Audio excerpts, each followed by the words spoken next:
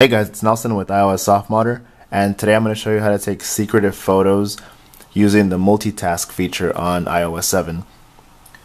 So there's a lot of applications where you can take secretive photos. Secretive as in on the screen, it won't show the viewfinder, so if other people are watching you, they won't be able to see that you're taking a photo. So as it turns out, you can use the multitasking feature as a kind of makeshift spy camera. So the first thing you want to do is just open the camera application, and there you'll see the viewfinder. So now what you do is double tap on the home screen to head over to the multitasking feature, and from there you can just scroll over to anything. I'm just going to scroll over and press the up sign.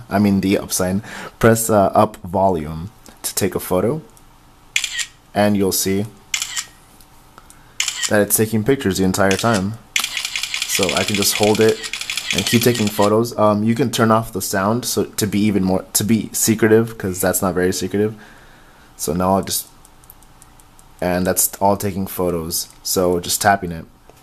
Now we can exit and go to the camera roll, and you'll see photos there, all the photos that I took. And this will work with any camera application. I also have a pudding cam. So with this camera, you can also take a picture by pressing the up volume.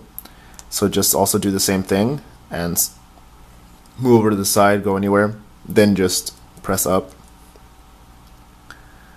and it'll take pictures. So yeah, that's it. Alright, thanks guys. Don't forget to like, comment, subscribe, and check out the full tutorial over at Galaxy Note 2 softModder. Alright, thanks.